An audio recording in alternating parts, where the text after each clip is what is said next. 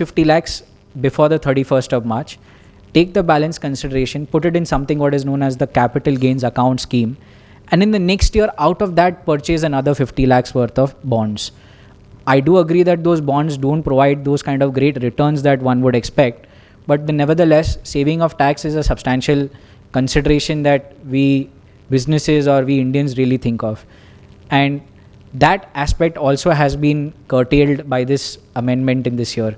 So anybody who looks to sell a particular asset and invest in bonds, they have changed the classification and said it's going to be investment of 50 lakhs against a particular sale, irrespective of the year in which you put it in. So I sell a house in July.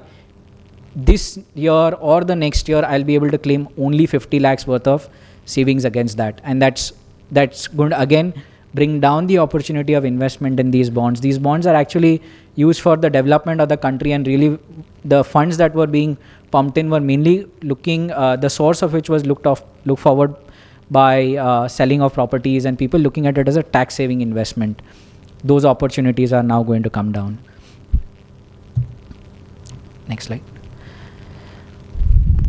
There is another major amendment which is of far greater importance, and I would say it's very positive. One of the few positive amendments this year. We've had situations where in the past, if I've failed to deduct TDS, or if I failed to pay the TDS which I have deducted, I would not be able to claim those expenses in that year against my income from business. This was leading to a lot of difficulties because the last few years have been fairly taxing on any business. Recoveries have been slow, tax demands have been very high, the government has been fairly aggressive on all fronts, whether we talk about income tax, whether we talk about sales tax, whether we talk about PF and so on and so forth. So the businesses today were spending more than 50% of their time on compliances.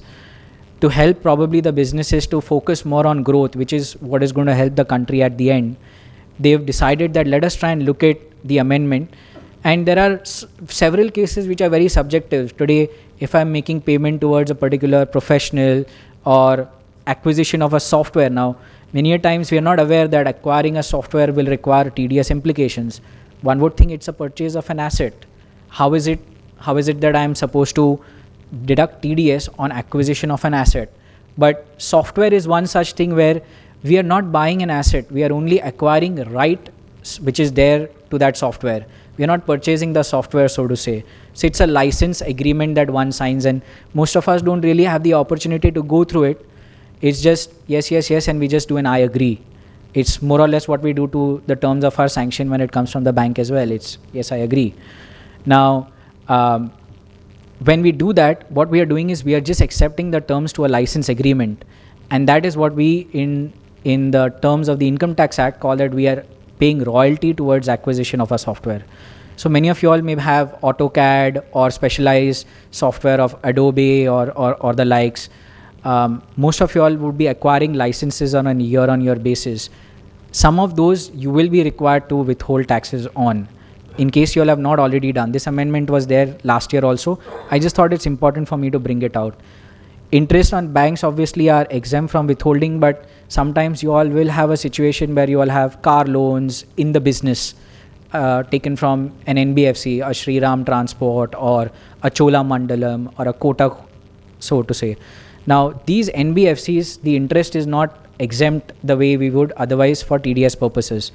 So on those interests also you are required to withhold, and so on and so forth. There are several such situations where TDS implications are not always known to us, and as good businesses we tend to overlook these things, relying on probably our chartered accountant to take the call. But at the end of the year there is very little that a CA can do unless he is engaged with you on a monthly or a quarterly basis.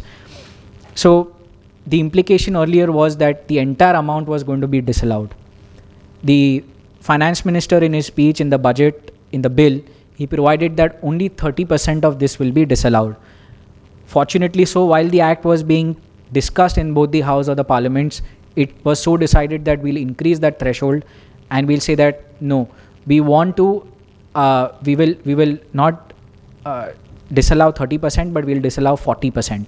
So now the threshold is that instead of 100% disallowance, you are now going to have a disallowance of 40% on items which either you failed to deduct tax on, or if you have deducted, you have not paid for whatever reason.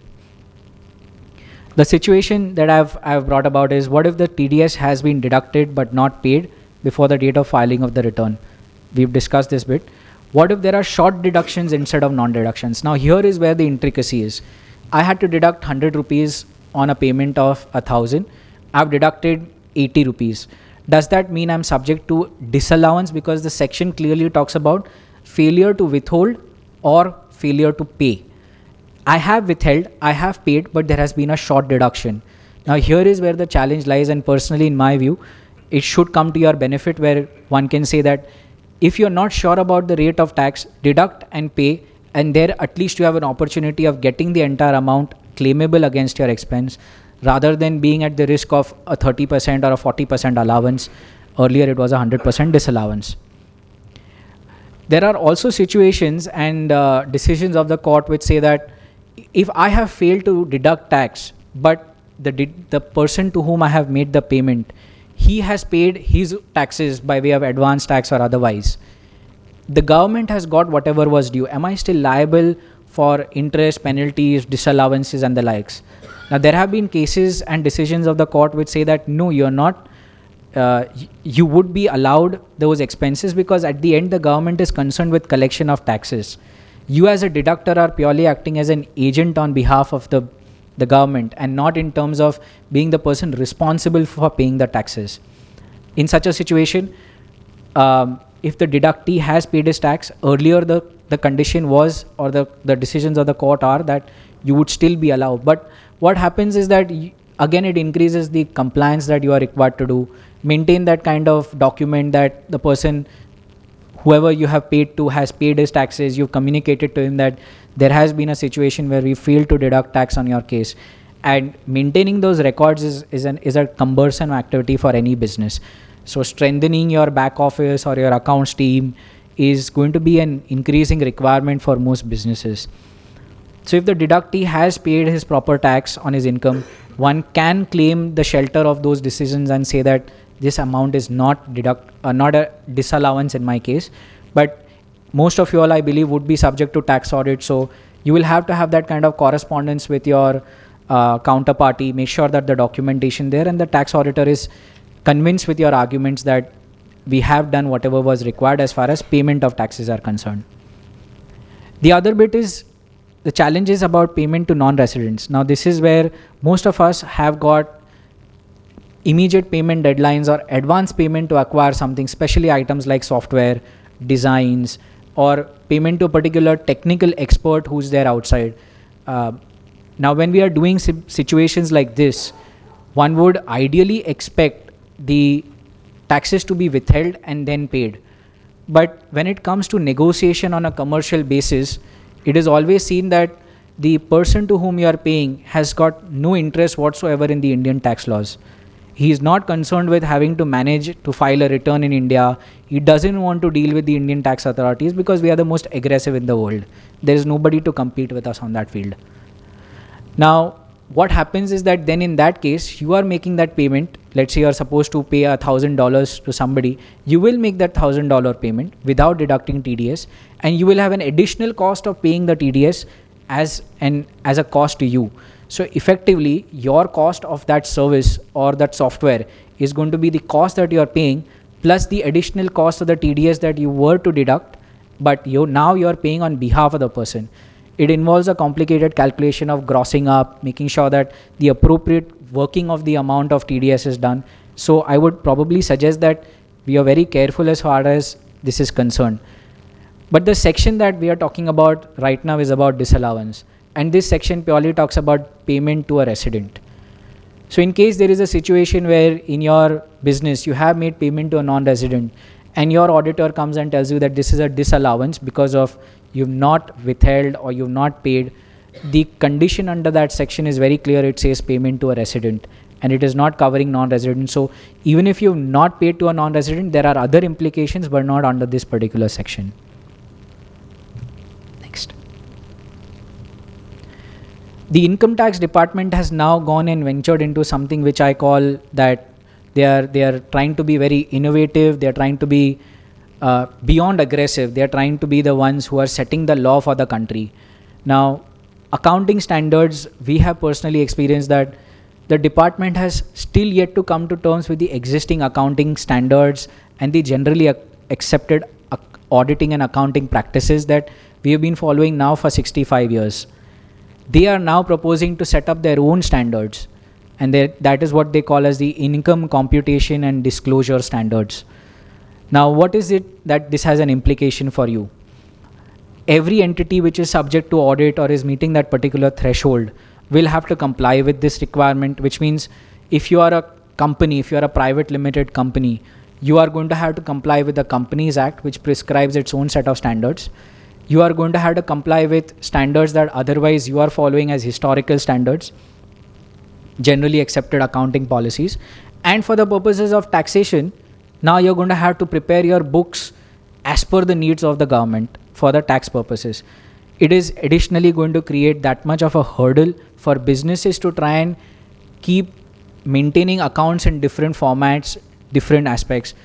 Now, all of you all are had banking experiences, and you know for a fact that the bankers generally look at a coherence between what is the income disclosed in your tax returns and what is the income that is appearing in a profit and loss account. Imagine a situation where that is going to differ, and you're going to have to explain to your bankers at every stage why there is a difference, and that is going to entail more and more complications and documentation at your end.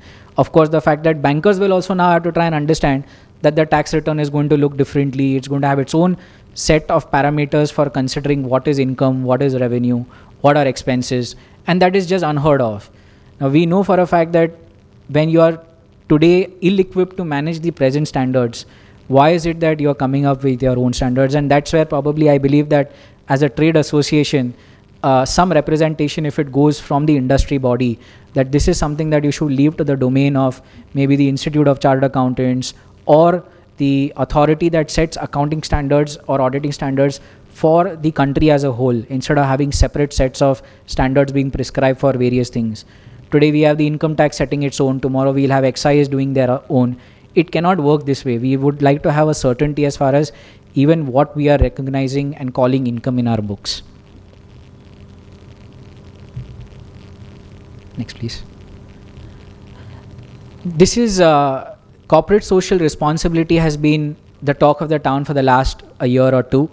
We've seen large companies talk about in supporting society, looking at investments, looking at spending money for the benefit of the downtrodden, and doing activities which are going to uplift their own community, their own staff, things like that. So corporate social responsibility has been introduced in a formal way under the new Companies Act. We're going to have a speaker talk about it, so I won't delve deep into what is CSR, but just to take you through it from the perspective of taxation, it is basically something that you're going to spend because you are required to spend it under a law.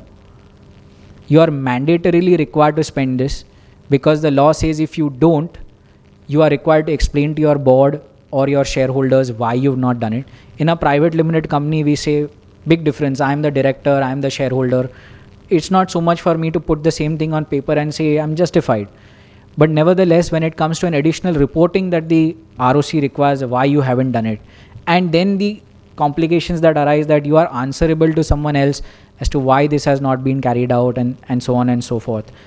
The fact of the matter is, and the discussion, the point here and that I've tried to bring out is, when something is mandated under the law, one would ideally expect that the income tax department or the finance minister would give an encouragement to that and say that yes, we would want the private sector to play a part in the growth of the nation and try and help the needy and the downtrodden to bring their social status up.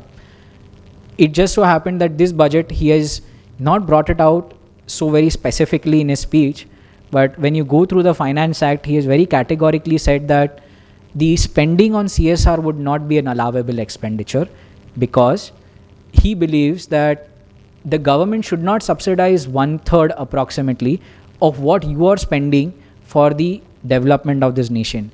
Now, it's a very narrow and a very short-sighted approach that I can really think of. Giving that 33% advantage can go a long way in people really looking at it as a formal activity rather than just something that is mandatory. I can do a lot of things which are mandatory just for the sake of compliance, but one really feels the need that we need to do something for society. We need to do something for people who are not so very fortunate as all of us here. And those efforts we are doing as part of our own custom, tradition, and the act recognizing it itself represents the values of the Indian culture. One would have thought that that cultural change would also be there in the Income Tax Act, but the finance minister has said any expenditure on CSR would not be allowable. The discussion point here is slightly further. Now, there have been cases in the past where there were two decisions of the Supreme Court and of the Bombay High Court. It were pertaining to certain electrical and distribution companies. Now, those cases, there was a requirement under the Electricity Supply Act to create a particular reserve for the benefit of society. And those reserves at that point in time, the department challenged, saying that we will not